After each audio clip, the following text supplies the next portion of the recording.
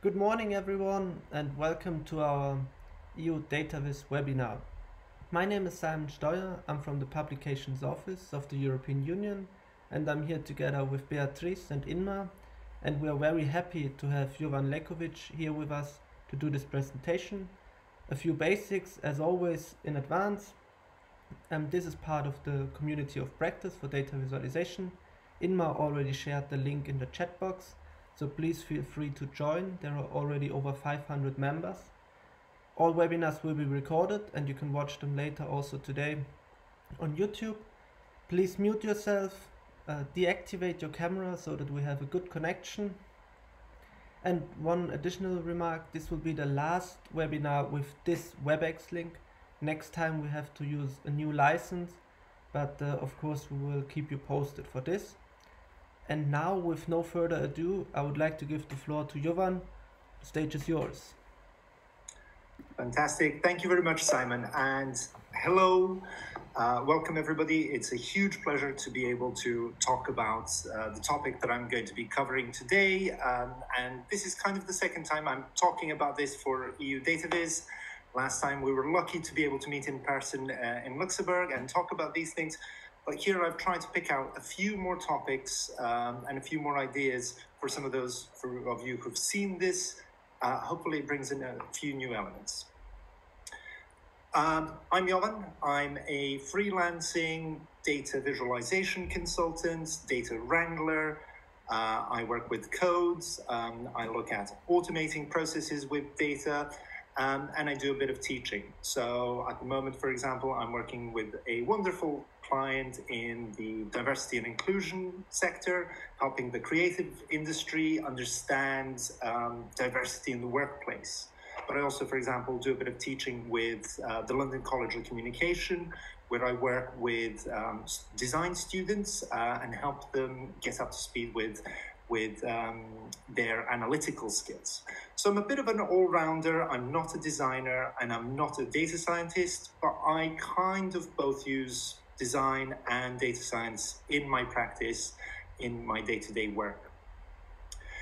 What I'm really passionate about is data visualization. And in a past life, I've worked with the BBC, for example, as the lead on data visualization for the BBC's audiences team. So that, for example, meant developing a style guide for Tableau dashboards. I've also worked with clients to develop dashboards that help interact with kind of their analytics in a meaningful way.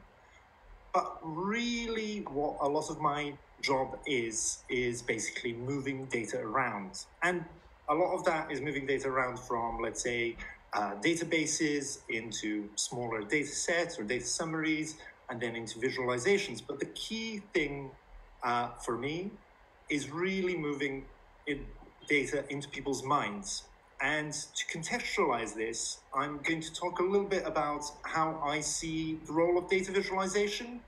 And for those of you who are only just having your morning coffee, we're going to start with a really big topic. So apologies for that.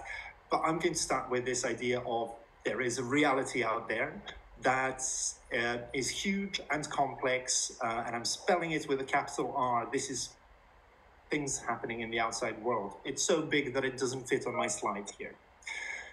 But because we're human, we're interested in reality. And what we want to understand is, the way we understand reality is by producing facts.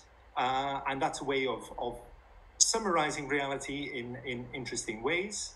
And we collect all of these facts and we might have different types of attributes. So the color of the sky is blue, or Jovan is happy about his job, or other elements that we observe in reality.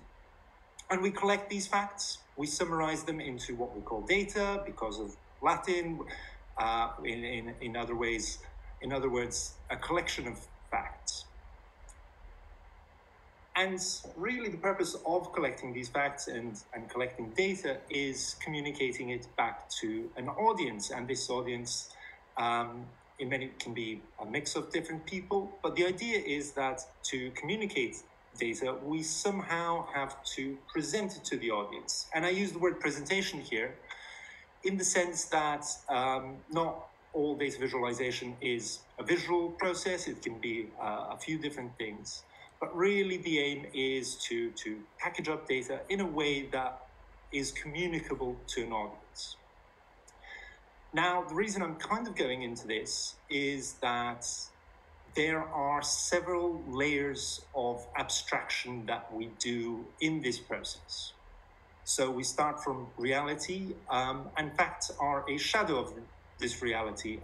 They're not capitalized for a reason here. They're small reflections of what we can observe. Data is a summary of those facts, and then the data presentation is an abstraction of that summary. So we do have this process which gets away from what we want to talk about, and it becomes more and more abstract. And really within that data presentation element is what I want to think about in terms of data visualization aesthetics. Now, a way that helps me frame what I'm talking about here is that we are talking about shadows of communicable reality at scale. So the idea that shadows as in an abstraction of reality that we want to communicate, and it's scaled in terms of it being data. So let's try to see how this fits with data visualization aesthetics specifically. Now, to do that, I'm going to go back to a course I teach about data visualization design. And one of the exercises I do with my students is I ask them to make really horrible graphs.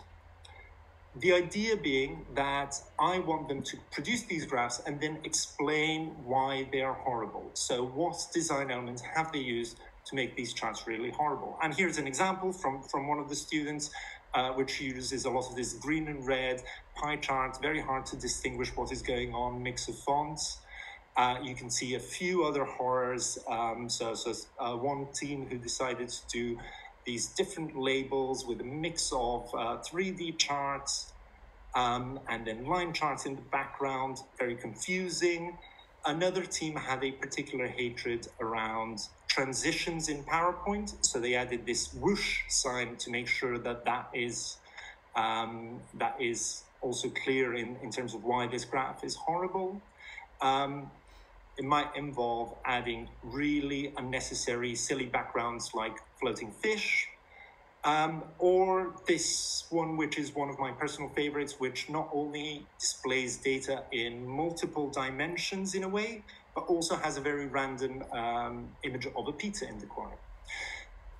Now, this has made me interested in the topic of, well, we have really good instincts about what makes a chart horrible or what makes it bad visually. But the question is, what makes a chart good looking, and how can we use that in data visualization?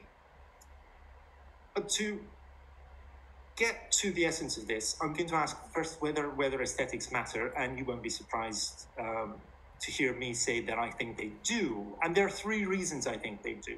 One is the aesthetic usability effect. Second part is that aesthetics communicate. And third part is that they are a way of signifying importance. If we start with the first idea, it's based on research from the 90s that looked at aesthetics in design specifically. And the idea is that designs that are more aesthetically pleasing are also perceived to be more functional. So aesthetics are not just an element of how things look, but how we perceive their functionality. And to illustrate this effect, let's take two product designs for a phone.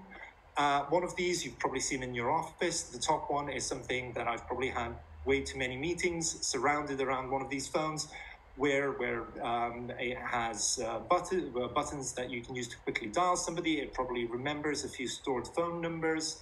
You can put it on a loudspeaker, whereas the phone at the bottom is aesthetically pleasing, but it's not very functional per se. So if we look at this in the sense of the aesthetic usability effect, let's say modern phone has high usability, The older phone, probably less so. You would have to use the circular dial to phone somebody, which takes time. But because I really like this small green phone that is to me aesthetically pleasing, it actually makes me want to call somebody from that phone. Whereas the other one, I think of meetings, I don't, it has an aesthetic connotation for me. So the aesthetic usability effect basically says that things that look good to us are things that we want to use or we perceive as being more usable. The other thing that I want to talk about here is the idea of aesthetics communicating. And I think of this as a bit of a soft skill in communicating data. The idea that the aesthetic choices that you make also have a role in communicating something about the data. Now, to understand that, I'm looking at a chart which has the same data, but the only difference between these two charts is the thickness of the line. And already you can notice that there's something different about these two concepts. The thinner line feels more marginal as opposed to the thicker line, which feels more important. The one on the left feels more precise. It's actually covering less surface area on the chart. So it implies that we're talking about a very, very specific point, whereas the thicker line covers more space, which means it could be a bit more vague. The one on the left is what we think of as technical, so something you would do in a technical drawing, whereas the one on the right is a bit more sketchy, like something a kid with a crayon might draw. And then finally, the voice of these two charts is that the one on the left with the thinner line feels a bit more shy, whereas the one on the right is a bit more confident, even a bit brash. So I think this is quite important in terms of all of our aesthetic choices, because whatever we do, as soon as we move from the defaults that we get in our software, we're actually saying something about the data, and we're somehow designing, and that is important. Now, the third element that I want to talk about here is something that is a bit of a personal extrapolation into the future. And I think this is already happening. But the idea that aesthetics is a way of signaling importance. I'm going to look at this fantastic quote from Amanda Cox, who is the editor of The Upshot for the New York Times.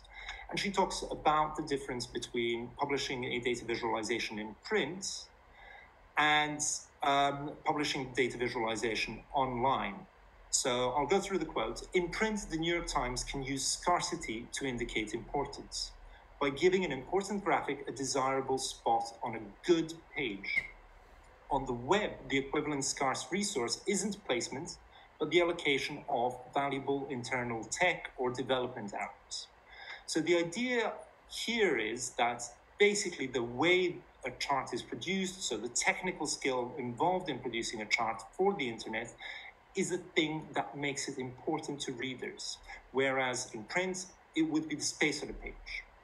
We're getting much better at the technology, so the technical part is becoming easier, we have much better tools, we have a lot more to do with those tools. So I personally think that visualization is going to be the next way of signaling importance. And if we look at design, in this case, car design, I think there was potentially a phase in car design where all cars look the same. And this basically means that you kind of just look at functionality to distinguish between your car purchasing choices, for example. But then comes along something that is quite interesting from a design aesthetics point of view, which is Nissan Figaro, which has no functional improvements in terms of what it can do as a car. But all about this car's design is focused on the aesthetics rather than the functionality. And suddenly, the aesthetics are what make this car important. In other words, what makes people notice. And I think something similar applies to data visualization and giving things emphasis. That's all fine and well. But what could we say makes data visualization aesthetically pleasing? Well, to understand this, I've looked at a paper by Paul Heckert, who talks about design aesthetics specifically, and looking at the principles around design aesthetics in design. Now, I have to apologize to Professor Heckert because I certainly got carried away with this. It's very much me trying to apply these concepts, which I think are phenomenal, to data visualization and trying to see how they fit, which means I've definitely extrapolated a little bit from the paper and shortened some of the terminology because some of the terminology is quite long and it wouldn't fit on my slides. But the idea is that this is very much at the heart of what I'm talking about. I certainly recommend reading the paper because I think it's a great piece of work looking at design aesthetics. Now, what Heckert talks about are 4 principles. I've termed them aptness, efficiency, clarity, and something called Maya. And what these 4 principles address is aesthetics from a sensory and an intellectual point of view. We can derive aesthetic pleasure from a sensory experience. So, for example, tasty food, beautiful music, looking at a pretty landscape. But we can also derive aesthetic pleasure from an intellectual point of view. So reading a lovely story, watching a beautiful goal in football, for example, or talking about an elegant idea or a solution to a problem that is quite beautiful in it. So the question is, how do we connect this to DataViz? I think these are really related. To understand this, I'm going to go through each one of them and see how they connect to design and how they look at DataViz, and we're going to look at some examples. So the concept of aptness is very much about this idea of form following function. And to help explain this, let's say you have a brief which involves communicating a message. And the brief says, the message that you're communicating needs to say stop, and you need a design that also helps you say stop at the same time, which is easy. We've seen this design thousands of times. The design that we're looking at says stop with its sharp angular curves, with the red strong background, with this strong typography. And the message says stop as well. Quite literally, it is the word stop.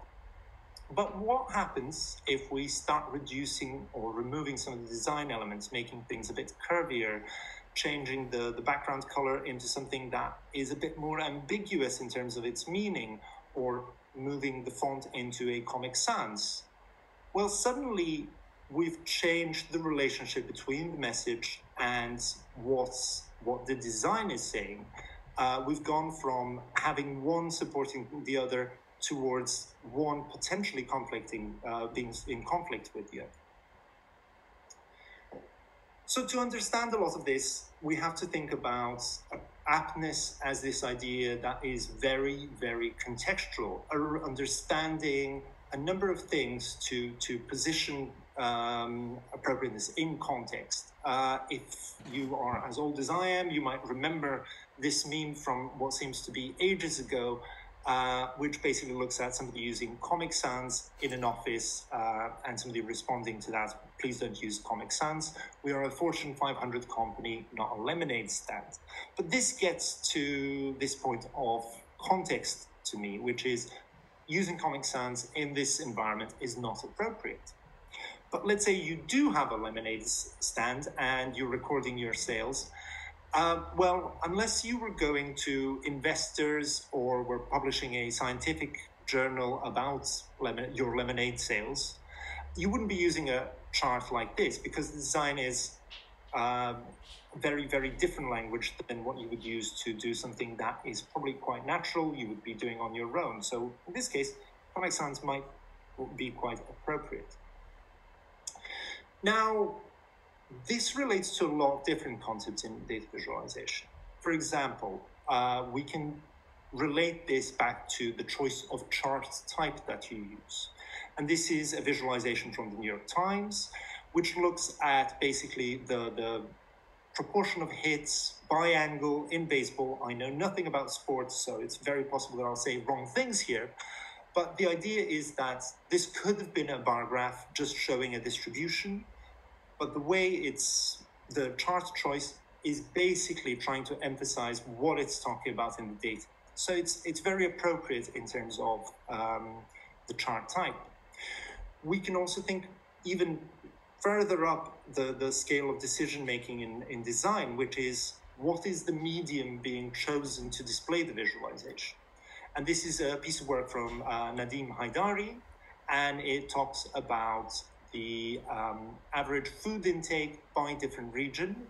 But the way this is visualized is the size of each plate corresponds to those averages. So you can see the plate for Africa is a bit smaller than for the rest of the world. And the choice of medium here, so using plates as a form of visualization, is appropriate, and we get a certain sense of aesthetic pleasure from that connection. So this is very much about design, making design that fits the data, finding the right tone that talks to your audience, finding a medium that matches the message that you want to convey. And I really, really love a lot of the work that Mona Chalabi does, for example, and a lot of it uses this technique to, in many ways, subvert chart conventions, because a lot of the work that Mona Chalabi does is about subverting power. So this is a visualization that looks at the amount of money a black person in the United States earns compared to what a white person in the United States might earn.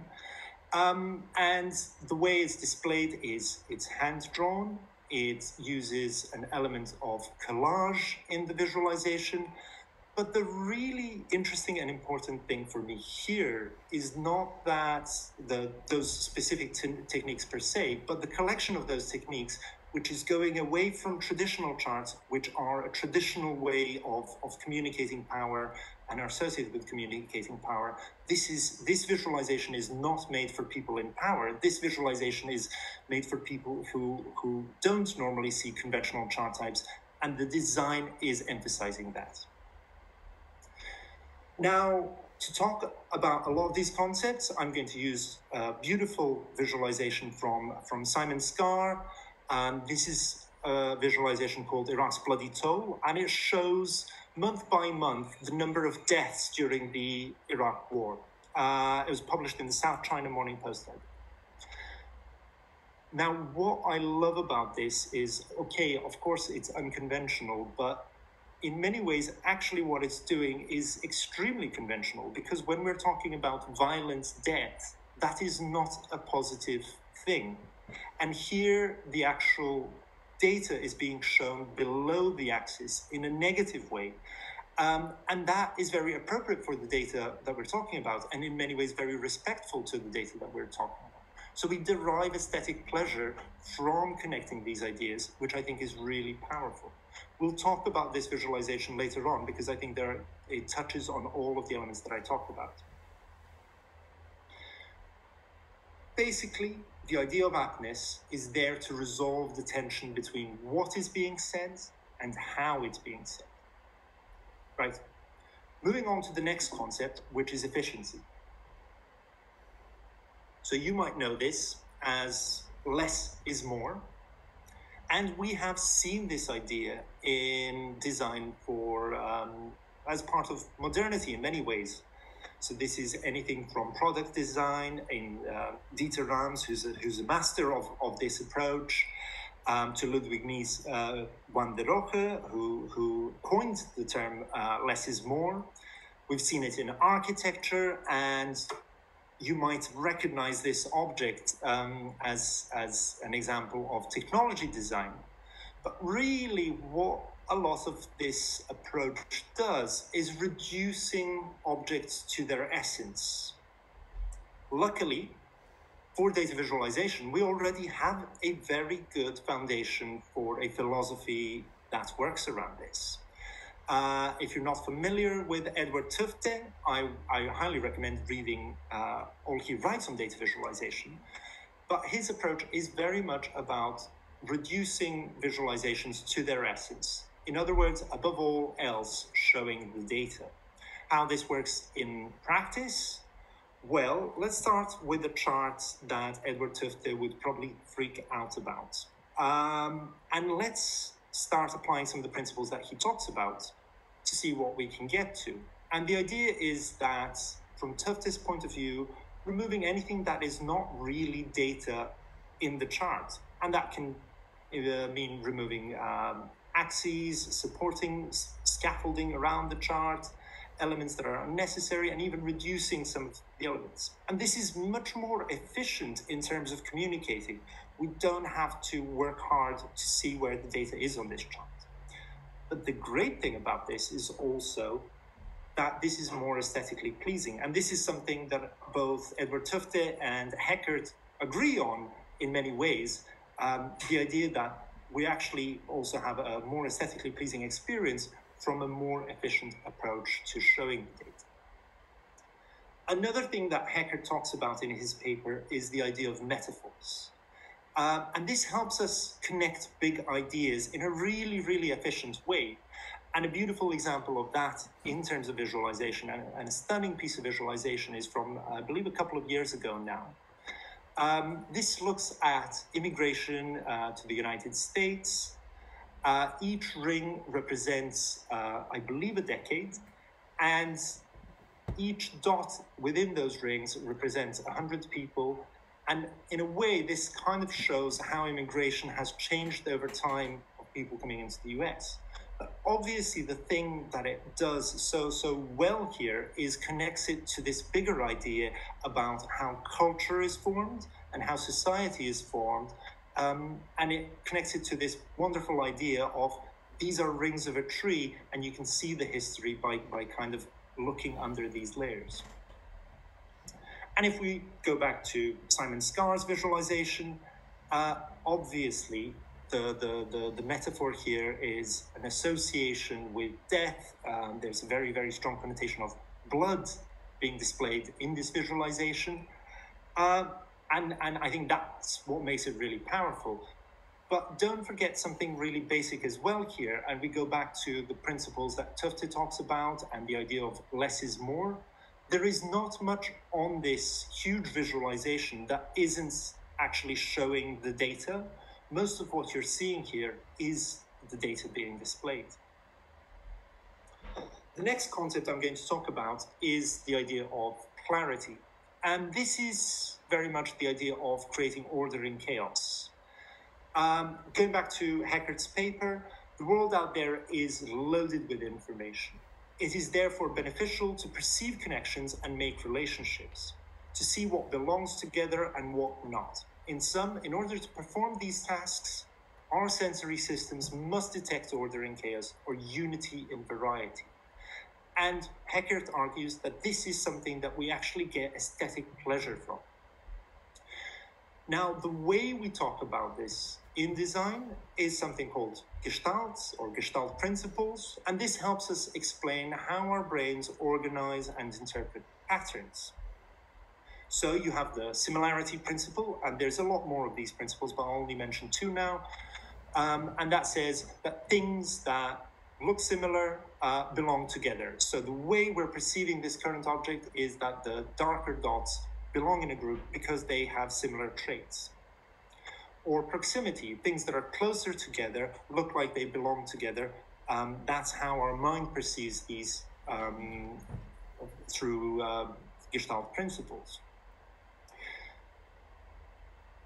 These principles are so ingrained in how design works that it's very hard to imagine designs that don't use them. So here we've got the principle of similarity in terms of the color of the buttons on a remote and the shape of the buttons on the remote. But we've also got proximity in terms of how the buttons are organized. If we did this, suddenly a lot of that organization disappears, and we've just removed one of the principles, remember, because we've still got color encoding.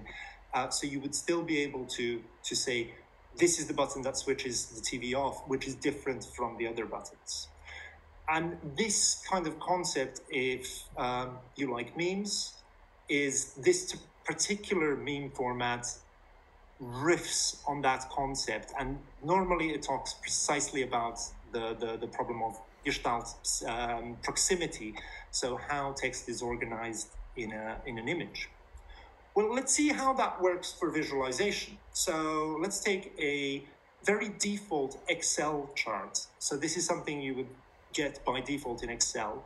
But in reality, what I'm interested in here is showing trends for this made-up data.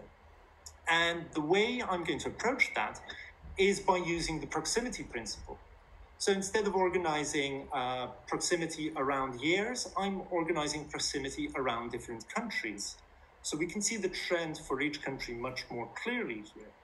Now, we can use Gestalt even further. I, for example, am making an assumption that my readers are most interested in the most recent year and how that compares to 10 years ago. And if I were to use the similarity or difference principle in Gestalt, I can use that to really help create a bit of this order out of the chaos of all of this data. Now, the key thing here is that also we perceive this as being more aesthetically pleasing because we know what we're looking at. We are not confused.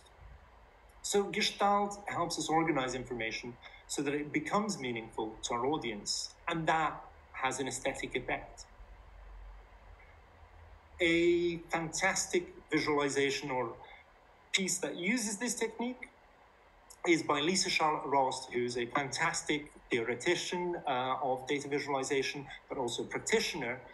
And here she looks at 6 years of her Google searches for different cities she's lived in.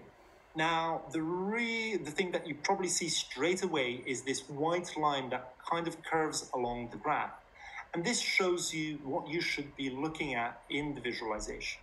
And it uses two different Gestalt principles. One is called enclosure, the other is called continuity. But in terms of an organizing method, it really helps you as an audience know what to look at, and we get pleasure from that. And if we go back to the visualization by Simon Scar, this uses, for example, Gestalt proximity and similarity. So we look at the distinction between the top here, which is darker red, and that shows the number of coalition deaths versus the number of civilian deaths, which is in the lighter red. So you get this distinction by using the similarity principle, but also the labels are very close to the data. So this uses the proximity principle to say this relates to this bit of information, which really helps the reader navigate through this. The final concept I want to talk about is something called most advanced yet acceptable. And this is something I'm very excited about because I don't think we really talk about this very much in terms of data visualization best practice. Now, this term was coined by Raymond Loewy, a hugely influential American designer. And basically, it's the idea that we like things which are, on the one hand, typical of an object, and on the other hand, are slightly innovative. So it's a balance between things that are new but familiar. And what you're seeing here is Raymond Loewy's visual explanation of that concept, where he looks at, for example, the evolution of the designs for a telephone or for a clock. And the idea that he kind of conveys here is very much the idea that each successive design is looking at the previous design in terms of how it works, but it's also bringing in new elements, and that balance between the two is what creates aesthetic pleasure. As an aside, Raymond Loewy actually touches on the concept of data visualization and aesthetics in one of his quotes.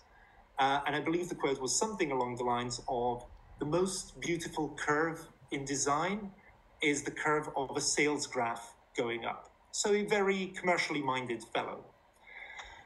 But I think this principle is really, really useful. And it talks about, we have an aesthetic preference for design that embodies concepts of typicality. So the nature of an object and novelty, so changes to that object. But those mix together. And that sweet spot is where we get aesthetic pleasure from.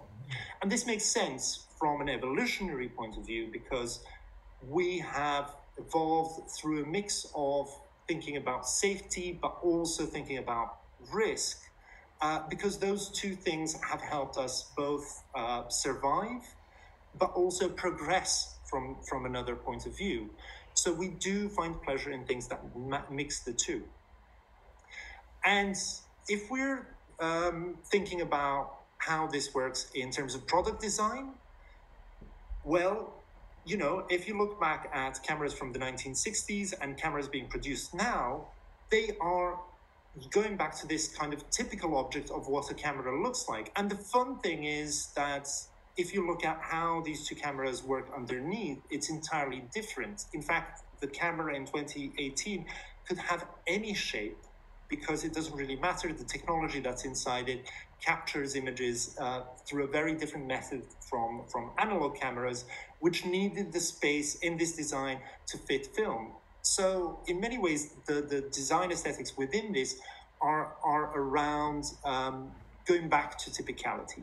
And there's a phenomenal example in data visualization that I really, really like, and I think embodies this quite well. You might find this image familiar. But when this was originally published, it was quite advanced in terms of how it communicated data. And this is by Harold Kraft, who published it looking at pulse profiles and dispersion measures of pulsars. And quite frankly, I don't know anything about the science behind this, but I do know the graph. And the reason I do is because it's very much part of popular culture. So this was used as the design for the Unknown Pleasures album by Joy Division. And that made it acceptable, which produced an interesting effect, which is that now in data visualization, or at least a few years ago, this became extremely, extremely popular. These are known as ridge plots. And this is a fantastic example from James Cheshire, who uses it as a way of displaying the population distribution around the Earth, around different longitudes. And it's basically playing on this concept of you're familiar with this design, but we're going to change it, switch around the data and show you something different. And we get aesthetic pleasure from that. And another example that I want to talk about, and if you've researched a bit of data visualization, I'm sure you've come across this, but it's the classic Florence Nightingale rose diagram. If you're not familiar with this, these two visualizations basically look at the number of deaths during the Crimean War, and they're categorized by deaths that could have been prevented, and that's the big blue areas, versus deaths in the battlefield or deaths from other causes. Now, to understand this, Florence Nightingale was trying to use this as a form of persuasion to persuade policymakers to invest more in sanitary conditions. And if you're thinking, okay, this is the 1800s, and they were so backwards and they didn't understand the importance of sanitary conditions in hospital, all you need to think is perhaps a year back, where we were having all of these same complicated discussions around whether to use face masks, what kind of distance we need to have from other people during the COVID crisis. Florence Nightingale used this as a way of persuading policymakers that sanitary conditions were important. And it was not an easy job. But I think part of the choices that she made in terms of presenting this chart in this way were around the aesthetic qualities. So producing something that is slightly different from what could have been a bar chart. Now, speaking of bar charts, we can go back to Simon Scar's Iraq Bloody Toll. And what is, again, great about this visualization aesthetically is that this is basically a bar chart. It is extremely familiar. It's extremely acceptable. We know how to read this. But at the same time, introduces a few modifications, such as changing how we normally read the axis. It's changing, you can see the slide tweaks the curvature at the end of the graphs, which kind of goes back to that concept of blood. So it kind of plays around with this idea of this is a conventional graph, but what can we change within it to create a slightly different aesthetic effect? So this is all fine and well. These are the four kind of concepts that I wanted to talk about. The question remains, how would you use this in practice? Well, first of all, I don't think these are rules. I don't think these are fast and hard rules. Personally, after researching this and doing this talk a few times, I really think of this as guiding principles. And it is not to say that one is more important than the other, or that you should always do one in a certain way.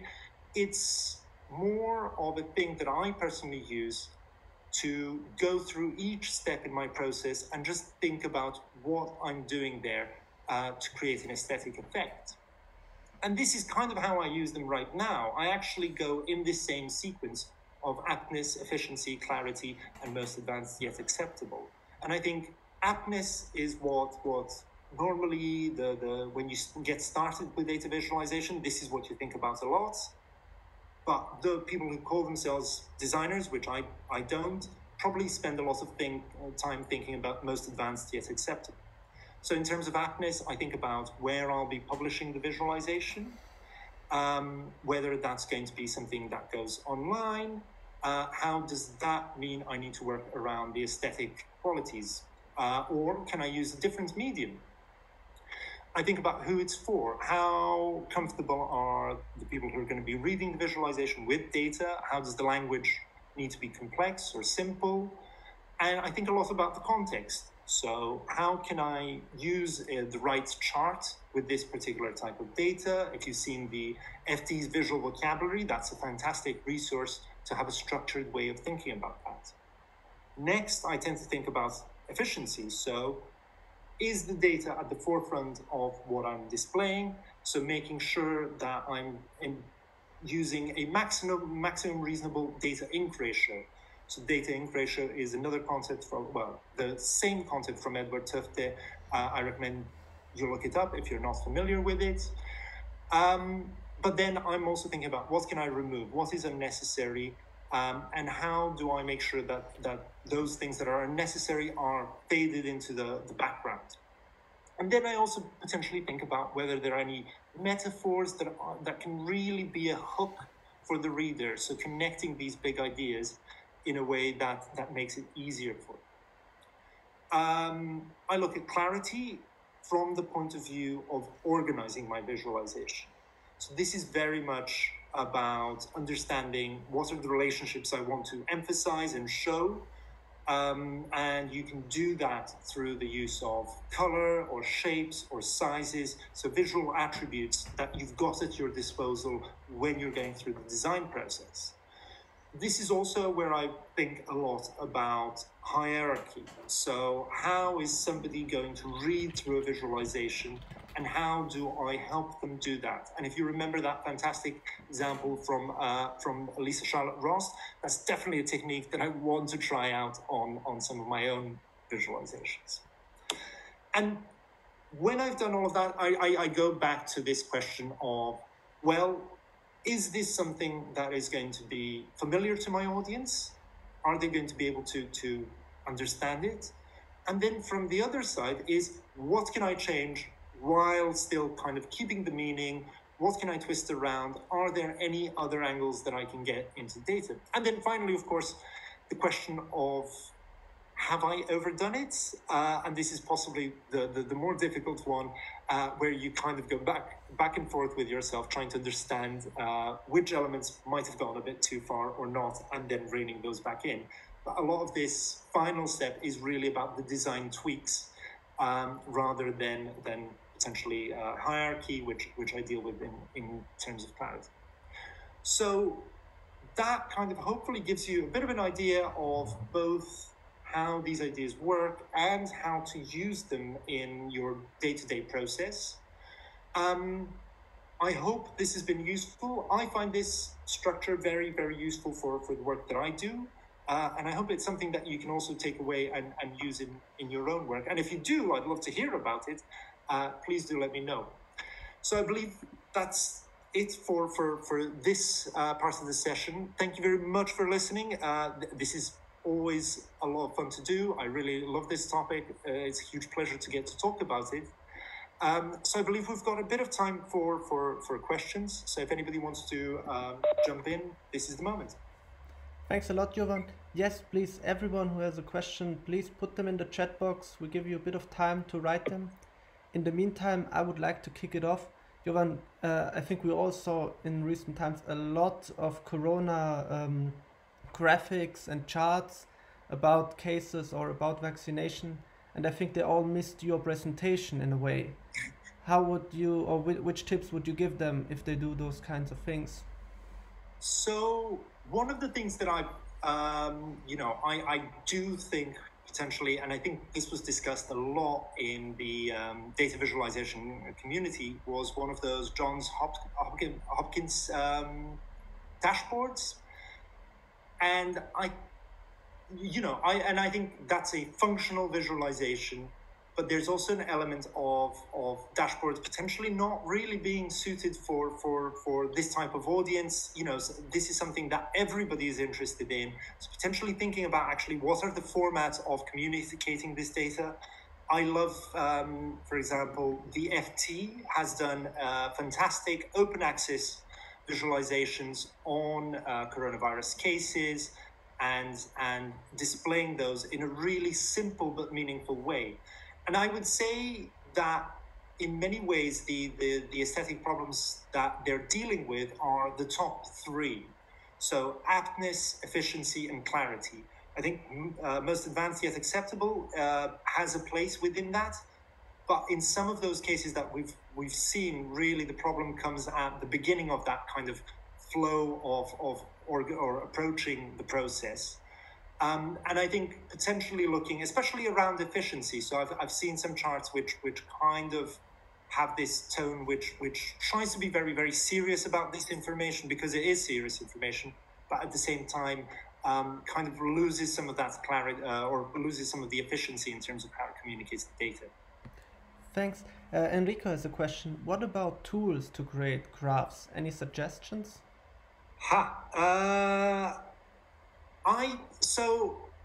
I'm really not.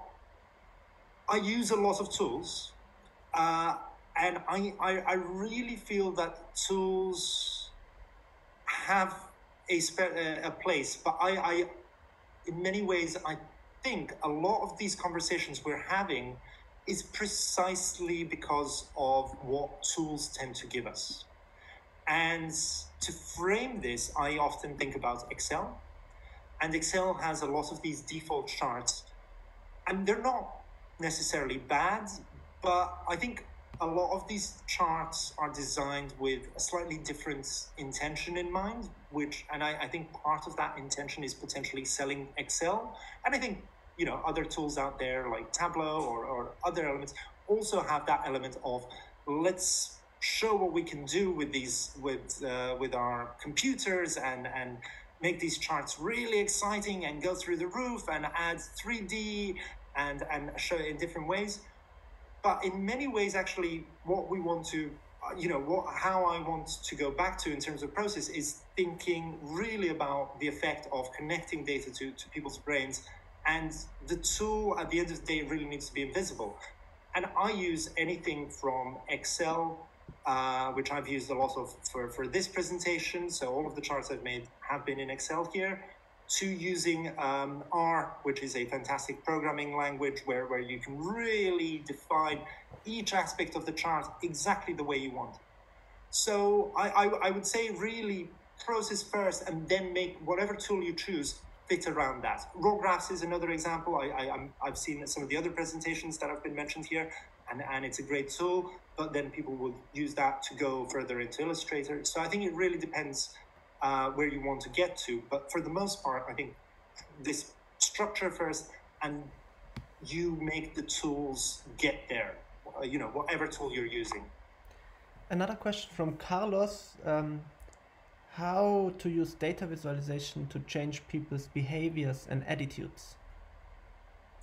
So this is a really interesting question from the point of view that I think there are two functions of data visualization. One of those is awareness, and that's what we would call exploratory visualization. So things where there's no real kind of point to it. It is just, again, presenting facts very openly. And then on the other side, we have visualization, which is used for persuasion, which is what we saw, for example, in Florence Nightingale's rose diagram, or Mona Chalabi. And the idea is that you try to convince or show a certain message. And I think, especially in terms of trying to change people's perceptions, I think that's where the role of aesthetics kind of really comes through. And I really like the Chalabi example, because I think this is the idea of, never mind the conventions, we're going to turn this around, we're going to open it up, we're going to make it more accessible in a way. And I'm pretty sure that a lot of data visualization practitioners might feel different ways about her work, but I think that's the point, which is, by changing some of these aesthetic attributes, you get another angle into people's worlds, which helps them see the world differently, which in a way is kind of part of what we want to do. Christina's asking, what about truthfulness of the data visualizations which are shown?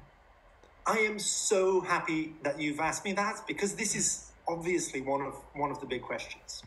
So I'd probably start from the position of that, by definition, every chart that is representing data has nothing to do with the truth. So the chart in and of itself is not truth.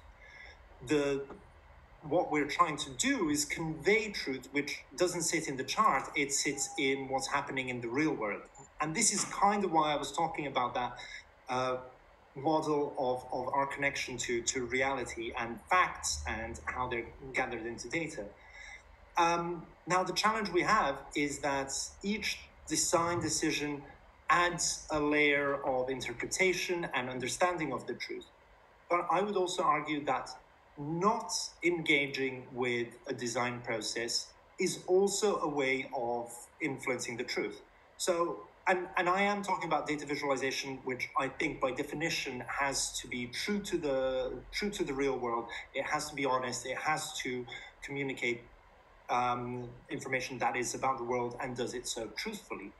But the idea is that design, whether you are engaged actively in design or just use default, let's say, Excel graph, there you've handed over the truth to Excel rather than engaging with the truth with yourself, or you're using a default chart type from a library. Again, you're giving that library for that chart type a sense of how it's communicated, and that influences the truth rather than you as a person who's deciding about how it's communicated. And I think that's where the difference comes in. Thanks. Nuno wants to know, what is your opinion on grid lines in charts? On trend lines? Grid lines in charts. Oh, grid lines in charts. So, from, let's say, a Tufte point of view, there would be something, so in terms of this data visualization minimalism, there would be something that could be considered excessive in charts. And I think that's one, if you went pure minimalist, you wouldn't include grid lines. But I would argue that you can use them. Don't forget that grid lines are a legacy from when data visualization was used to print it in books. So we're talking before magazines. So this was a summary of the data. To interpret it, you would have to follow the grid line, probably with your finger, to understand exactly what the number value is from looking at the axis. Now, think about how much technology has changed and how we don't necessarily look at, the purpose of those old charts in books was about communicating the data, and this was the only way of storing the data. Now we have a lot more options in terms of working around that. So the grid lines can really fade into the background. I personally tend to do a lot of this very, very subtle, almost invisible only 5% visibility, transparency type of thing with grid lines if I need them. There's probably an argument towards using potentially a baseline for a certain type of chart.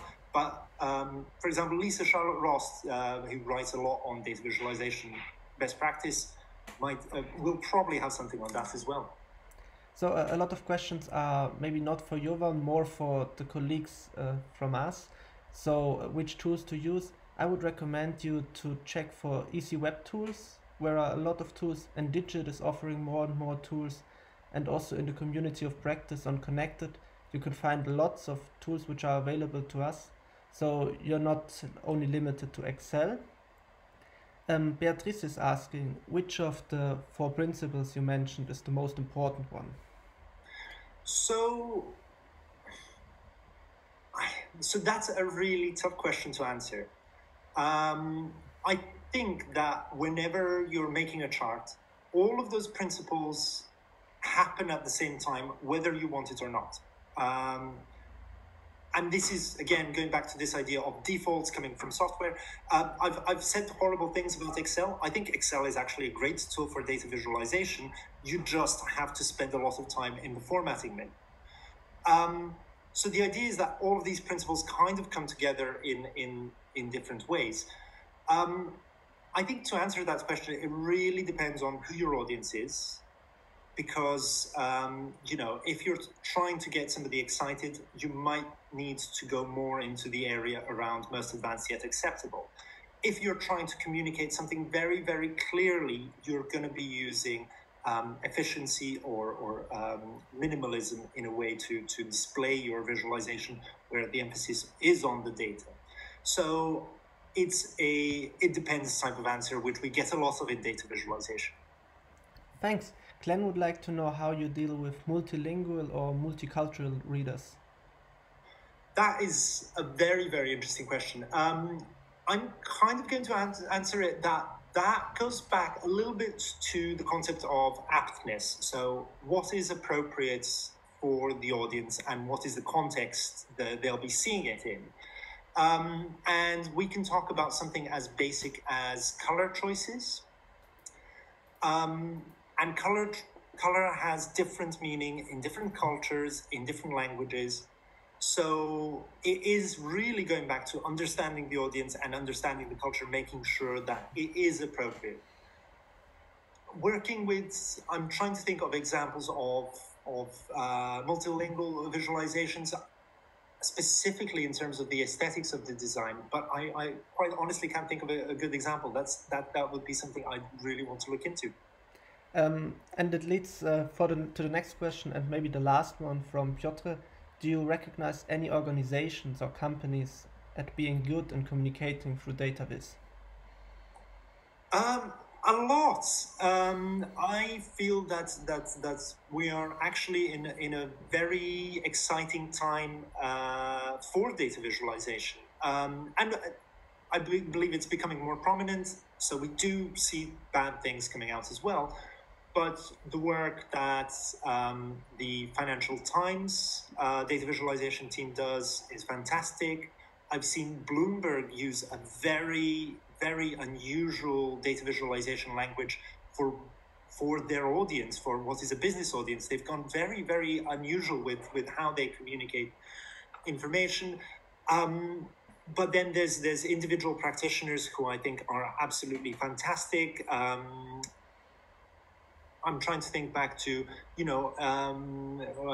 I've mentioned Mona Chalabi. You had Federica Fragapane talking for one of these sessions recently, and her approach to aesthetics is phenomenal. It's really something that draws you in and kind of navigates you around this visualization.